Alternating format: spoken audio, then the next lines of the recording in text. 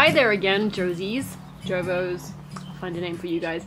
Anyway, so if you have now gone to Savoa for a workshop or done some formal training on voiceovers, you'll have a better idea of what it actually entails. You might have got your demos already from them, or you've done a different kind of formal education. You might have actually studied in an art college or something like that. You know, drama, you might actually be already actors and involved in the whole entertainment business. In which case, yeah, Savoa might be a little too basic for you.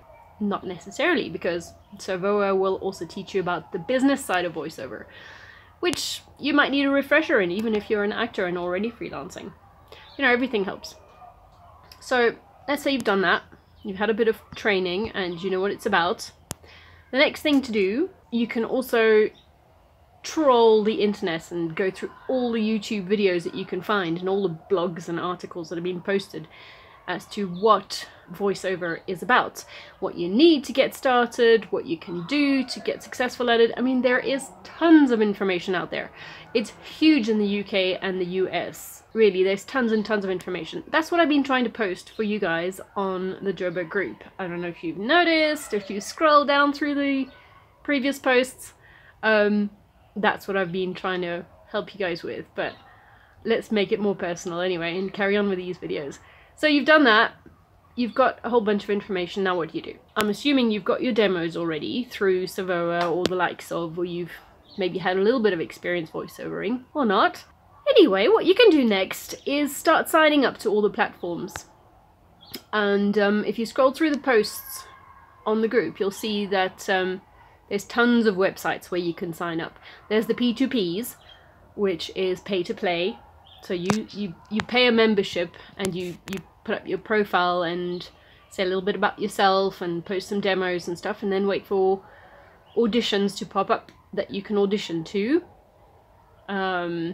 Or there's the likes of Upwork, where clients will post their projects and then you send a proposal.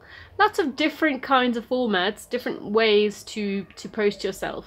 And find all the platforms, bookmark them. You don't have to do them all in one day. I mean, literally, there are thousands. So bookmark everything, and then one day at a time, or every single day, let's say you do one at a time, and start with that. Sign up to a whole bunch of stuff online.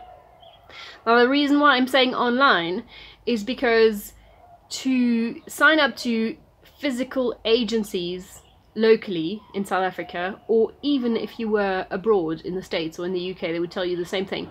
Agencies don't take newbies. Maybe some do. Agencies are more likely to take really experienced guys with proper CVs that have done lots of commercials. Some of you guys on here might be those guys. Well, yay. Good for you. Skip to the next video. You know, so if you're just starting out, start up from the bottom. You're the bottom feeding fish. We all are. We all have to start somewhere. So troll the internet and get started from the bottom. That's my advice for you for today. Come back tomorrow. I'll give you something else. Bye.